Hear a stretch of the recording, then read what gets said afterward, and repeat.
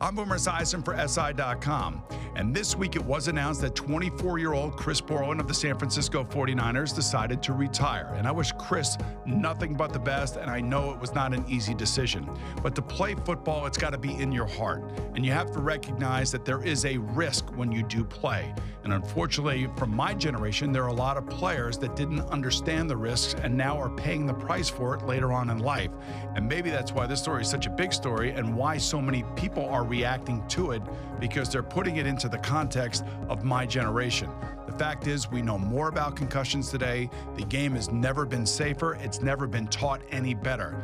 And for that, I am very thankful. I personally am very thankful that I played in the NFL for 14 years, because if it wasn't for the NFL, I wouldn't be able to do the things in my life that I've been able to accomplish, whether it raise money for cystic fibrosis or have a TV and radio career that's lasted longer than I played football. All I can tell you is that my experience was absolutely tremendous, and I wouldn't change a thing. And I would think that most of the players that are in my position would tell you the same. I'm Boomer Esiason.